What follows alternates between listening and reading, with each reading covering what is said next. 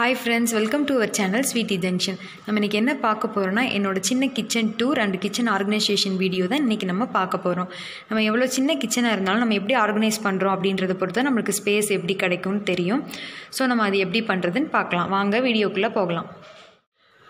இப்போ பாருங்க ஹால்ல இருந்து வந்தோம்னா இதான் எங்களோட கிச்சன். ஒரு சின்ன காம்பாக்டான கிச்சன் தான் எங்களோடது. இப்போ அதிலே எங்களுக்கு பின்வாசல் இது வந்து எங்களோட பின்வாசல் அதுவும் அமைஞ்சிட்டதனால எங்களுக்கு எப்படின்னா பெருசாக வந்து இந்த லெஃப்ட் சைடு வந்து பெரிய கபோர்டு இருக்குது எங்களால் பண்ண முடியல. ஸோ அது வந்து நம்ம நடந்து போகிறதுக்கும் ஹால்லேருந்து பின்வாசல் யூஸ் பண்ணும்போது நடந்து போகிறதுக்கும் எல்லாத்துக்குமே வந்து அது கொஞ்சம் சிரமமாக இருக்குன்றனால எல்லாமே ஏதோ இந்த ரைட் சைடு வந்து ஃபுல்லாக கபோர்டு வர்ற மாதிரி இந்த மாதிரி ஒரு சிம்பிளாக பண்ணிட்டோம். ஸோ ஒரு ஸ்மால் கிச்சன் தான். வாங்க நம்ம ஒவ்வொரு கபோர்டும் எப்படி என்ன ஆர்கனைஸ் பண்ணியிருக்கேன் அப்படின்றத நான் உங்கள்கிட்ட காமிக்கிறேன்.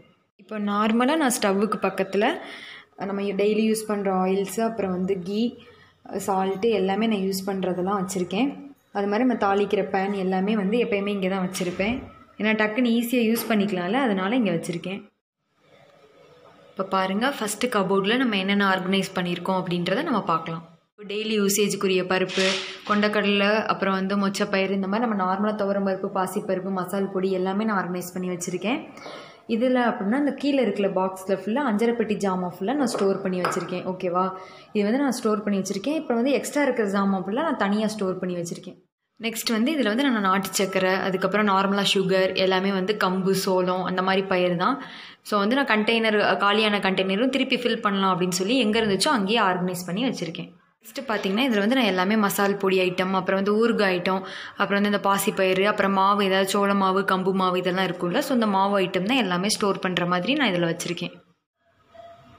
இப்போ பாருங்கள் ஒவ்வொரு கபோர்ட்லேயும் நம்ம என்ன மாதிரி ஆர்கனைஸ் பண்ணியிருக்கோம் அப்படின்றத பார்க்கலாம். இப்போ இங்கே வந்தோம் அப்படின்னா ஃபஸ்ட்டு கபோர்டில் பாருங்கள் நம்மளுக்கு தேவையான அந்த இட்லி சட்டி, அப்புறம் வந்து குக்கரு, அந்த மாதிரி எக்ஸ்ட்ரா உள்ளது எல்லாமே இங்கே வச்சுருக்கோம்.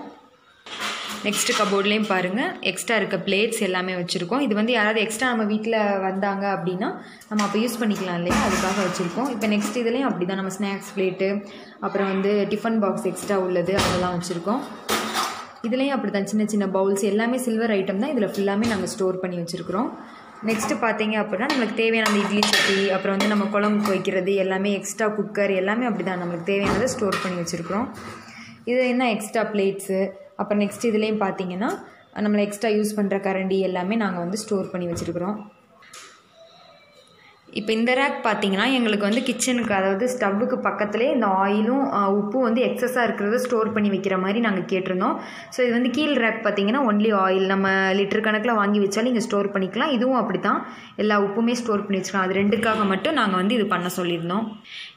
இப்போ அப்படியே ஸ்டவ்வுக்கு கீழே வந்து இந்த இதில் என்ன ஸ்டோர் பண்ணி வச்சுருக்கோன்னா ஃபுல்லாக அரிசி, இட்லி அரிசி, அப்புறம் சாப்பாட்டு அரிசி, இந்த மாதிரி உள்ள அரிசி மொத்த ஸ்டோரேஜ் வந்து எங்களுக்கு இதில் கரெக்டாக இருக்குது. ஸோ இது ஃபுல்லாக இதில் ஸ்டோர் பண்ணியிருக்கோம். இப்போ ஸ்டவ்வுக்கு அப்படியே கீழே பார்த்தீங்கன்னா மோஸ்ட்லி எல்லோரும் சிலிண்டர் வச்சுருப்பாங்க. நாங்கள் வந்து சிலிண்டர் வந்து வேண்டாம், கிச்சனுக்குள்ளே வேண்டாம்னு சொல்லிட்டு எங்களுக்கு பின்வாசல் நல்லா ஸ்டோரேஜுக்கு ஏற்றாப்பில் இருக்கிறதுனால பின்னாடி அப்படியே வந்து ஸ்டோரேஜுக்கு கீழே வச்சுட்டோம், ஸ்லாபுக்கு கீழே. ஸோ இதில் பார்த்தீங்கன்னா தோசைக்கல், அப்புறம் வந்து சப்பாத்திக்கு தேவையானது சப்பாத்தி மாவு, அப்புறம் வந்து இடியாப்ப உரல் எல்லாமே அப்பப்போ நாங்கள் யூஸ் பண்ணுறத அப்படியே இதில் வந்து ஸ்டோர் பண்ணி வச்சுக்கிட்டோம். ஸோ இதுதான் வந்து எங்கள் ஸ்மால் கிச்சன். இப்போ வந்து நாங்கள் அந்த செல்ஃபில் காமிக்கிற பாத்திரம் வந்து நாங்கள் டெய்லி யூசேஜுக்குரிய பாத்திரம். அப்புறம் பார்த்தீங்கன்னா இந்த எண்ணெய் ஆயில் வந்து நான் மொத்தமாக வந்து இந்த ரேக்கில் ஸ்டோர் பண்ணி வச்சுப்பேன். அப்புறம் டெய்லி யூஸ் பண்ணுறது வந்து இந்த மாதிரி நான் எடுத்துப்பேன். ஆயில், உப்பு எல்லாமே நான் எடுத்துப்பேன். இந்த மாதிரி சைடில் வந்து அடுத்து ஒரு கபோர்ட் பண்ணி வச்சுருக்கோம். ஆக்சுவலாக இங்கே வந்து ஃபஸ்ட்டு வந்து ஒரு ஷெல்ஃப் மாதிரி போடுற மாதிரி தான் பிளான். அதுக்கப்புறம் தான் சரி இது ஓப்பன் பண்ணி க்ளோஸ் பண்ணுற மாதிரி இருந்தால் நல்லா இருக்குமேன்னு பிளான் பண்ணி இந்த மாதிரி பண்ணோம். இது என்னென்னா நம்ம எக்ஸஸாக வாங்குகிற பலசரக்கு, இந்த மாதிரி நட்ஸு, இந்த மாதிரி நிறையா வச்சுருப்போம் இல்லையா, அதெல்லாம் வந்து இதில் நம்ம மொத்தமாக ஸ்டோர் பண்ணி வைக்கிறதுக்காக ஏதோ ஓப்பன் அண்ட் க்ளோஸ் டைப்பில் இந்த மாதிரி இடையில ஸ்ப்ரிங் போட்டு இந்த மாதிரி பண்ணி கொடுத்தாங்க. ஸோ நம்ம இதில் வந்து நம்ம நிறையா ஸ்டோர் பண்ணி வச்சுக்கலாம். பாருங்கள் அந்த கபோர்டு நம்ம ஸ்டோர் பண்ணி வைக்கிற கபோர்டு வந்து லென்த்தாக அந்த பீரோல் டைப்பில் ஸோ இந்த மாதிரி இருக்கும். இது வந்து நம்மளுக்கு வந்து அதிகமாக எக்ஸஸாக எவ்வளோ இருந்தாலும் ஸ்டோர் பண்ணி வைக்கிற மாதிரி நல்லா வசதியாக இருக்குது. ஸோ இந்த மாதிரி நீங்கள் இருக்கிற கொஞ்சோண்டு இடத்துல காம்பேக்டான இடத்துல நல்லா ஸ்டோர் பண்ணி வைக்கிற மாதிரி இந்த மாதிரி நீங்கள் பண்ணி வச்சுக்கலாம். நெக்ஸ்ட்டு பார்த்தீங்கன்னா அதுக்கு அப்படியே சைடில் வந்து ஒரு சாமி படம் வச்சுருக்கோம் நாங்கள். அதுக்கு கீழே வந்து ஒரு விளக்கு. என்னென்னா நாங்கள் ஃபஸ்ட்டே பிளான் பண்ணோம் ஒரு சாமி ஃபோட்டோ வந்து இருக்கிற மாதிரி. ஸோ அப்படியே நம்ம அடுப்புக்கு அப்படியே ஆப்போசிட்டில் இந்த சாமி ஃபோட்டோ ஷெல்ஃப் மாதிரி வர்ற மாதிரி ஒரு சின்னதாக பண்ணி வச்சுக்கிட்டோம். இதுக்கு அப்படியே சைடில் வந்தீங்கன்னா நம்ம டெய்லி யூஸ் பண்ணுற பாத்திரம் எல்லாமே வந்து இந்த சைடு வச்சுருக்கோம், ஒரு சின்ன ஸ்டாண்டு மாதிரி வச்சு. நெக்ஸ்ட்டு இந்த ஸ்டாண்டுக்கு பக்கத்தில் பார்த்தீங்கன்னா ஒரு சின்ன ஷெல்ஃப் மாதிரி பண்ணியிருக்கோம். இது எதுக்குன்னா ஸ்நாக்ஸு, ஃப்ரூட்ஸு நம்ம அந்த மாதிரி வைக்கிறதுக்காகவும், நம்ம தண்ணி குடிக்க யூஸ் பண்ணுற ஃபில்ட்ரு, பானை இந்த மாதிரி வைக்கிறதுக்காகவும் யூஸ் பண்ணுறதுக்காக இந்த மாதிரி ஷெல்ஃப் மாதிரி போட்டிருக்கோம். சின்னதாக இருந்தாலும் இந்த மாதிரி நாங்கள் வந்து ஸ்டோரேஜ் பண்ணி வச்சுருக்கிறதுனால எங்களுக்கு யூசேஜுக்கு ரொம்ப ஈஸியாக இருக்குது.